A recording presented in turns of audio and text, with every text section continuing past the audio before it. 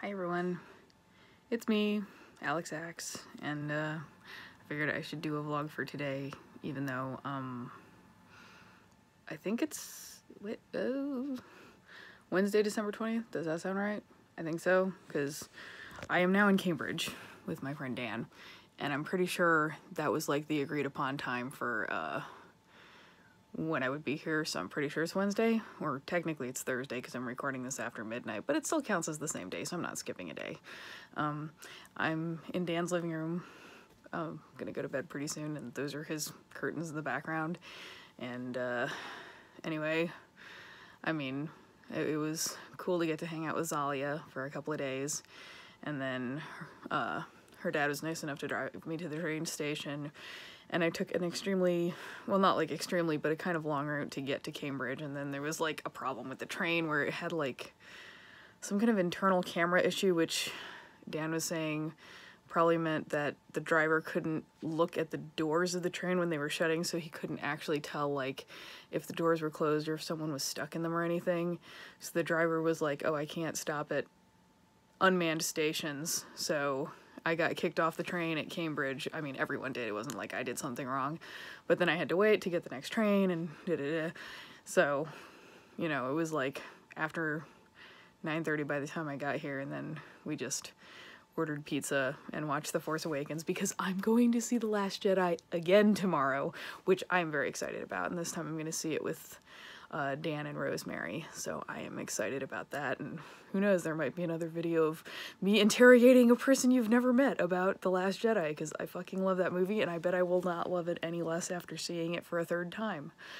Other things that have been going on in this vacation so far, I don't know if you saw yesterday, but Angry Robot is running a thing where it's like author Christmas deathmatch, where they put two writers against each other and we have to write like a 250-word story about the other writer dying, or rather getting killed in a horrible, slightly Christmas-related way. And my first opponent was Sean Grigsby, and I murdered him, not for real, but in a story with a, by cutting him in half with a string of Christmas lights. And so I was triumphant in that. So that meant I went on to the next round, and I just turned in my story, murdering Wendy and Wagner, like a little bit ago, which I had a lot of fun writing, and hopefully people will find amusing. And that'll go up sometime tomorrow during the day, so watch the Angry Robot Twitter account, which I'll link to in the notes, because I think it's at Angry Robot Books, but don't quote me. But when you see that come up, the voting window is really small. It's like an hour, so like get in there, and if you like the way I took out Wendy and Wagner, you should totally vote for me, and if not, you should vote for me anyway, I don't know. Or vote for Wendy. Like, Wendy is a perfectly nice person, and I'm sure my death will be glorious at her hands.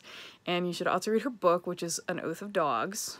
Is there anything else that it's vacation, so like not a whole lot is going on, unsurprisingly. I'm just kind of like still kind of jet lagged, and I'm not sure why the video is occasionally going black. If like the screen goes black and then you see a shadow behind me, that's gonna kill me.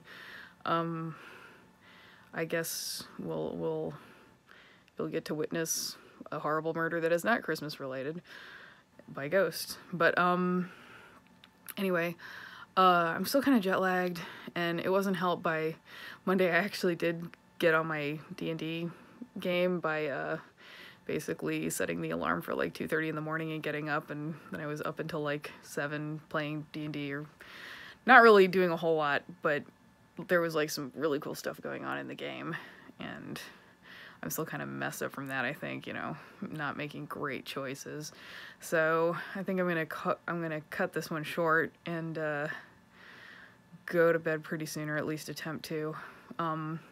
I'm currently reading The Long Way to a Small Angry Planet by Becky Chambers, because I've just been hearing so much about it, and plus I got it from the library and it automatically gets returned in 2 days, so I need to finish it. And so far I'm really liking it, and it is reminding me in like a very positive way of reading fanfic, in that, I mean, not that it reads like it is fan fiction of a particular property or anything, but what I rather mean is like structurally where it's much more focused on characters and how they interact as opposed to some kind of like driving plot force.